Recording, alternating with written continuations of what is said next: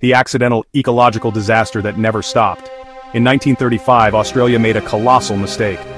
They introduced 102 cane toads to Queensland to control beetles damaging sugarcane crops. But guess what? Those toads had other plans. Instead of munching on beetles, they reproduced like crazy.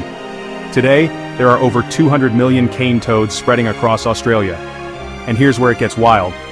These toads secrete a toxic substance that can kill nearly any predator that tries to eat them.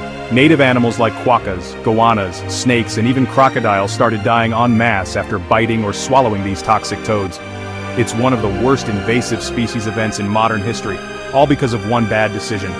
But the story doesn't end there. Efforts to contain and study the cane toad population are still ongoing.